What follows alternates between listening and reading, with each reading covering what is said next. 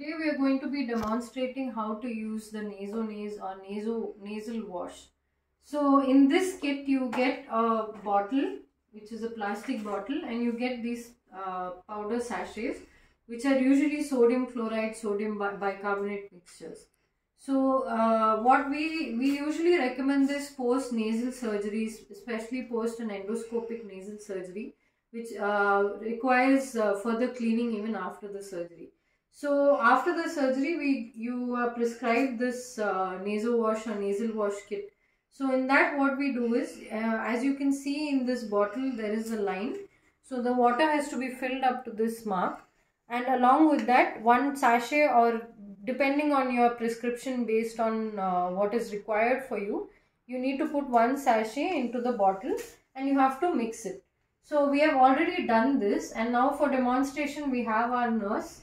She's going to be demonstrating on how to use it properly. So I will just describe the process before she does it. So basically what you need to do is just put the, there is an opening at the top of the cap.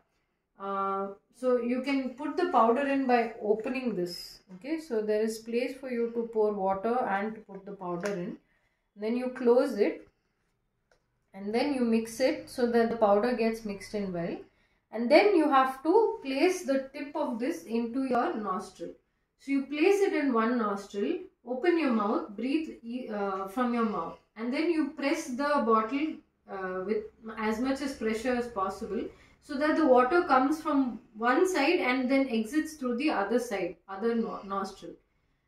It should not, if you breathe, relax from your mouth, or if you feel like it's coming into your throat, you can even make the sound k when you're doing that to avoid water going into your throat.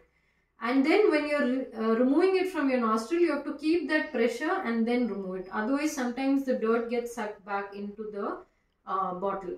So if you're trying to clean it for, post-surgery, there will be blood, mucus and all, which can go back into this. And if it's done properly, all of that blockage that is there within your sinuses gets cleared. Okay, so now she will demonstrate the video of how to do it.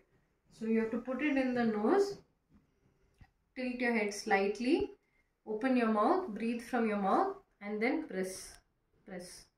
Yes, so the water comes out from the other side, and then as you remove, you keep it pressed and remove it.